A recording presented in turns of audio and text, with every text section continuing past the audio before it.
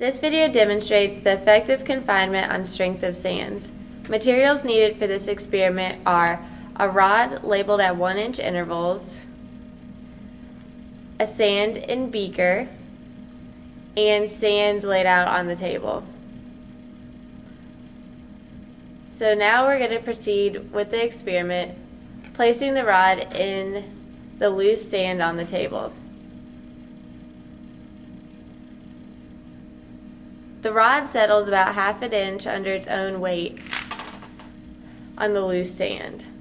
Now if you place the rod in the confined sand, it doesn't settle at all.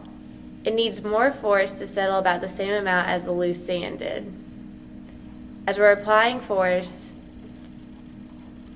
it's hard to penetrate the rod the same depth as it did the loose sand because of the confinement strength. This completes the rod demonstration.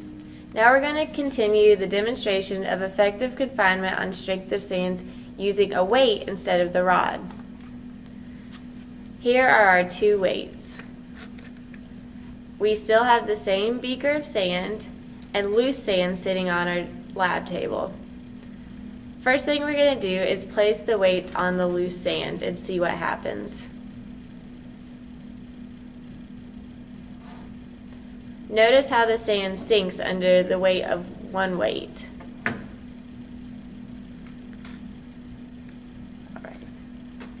The sand sinks. Now we're going to try the same experiment with the confined sand in the beaker.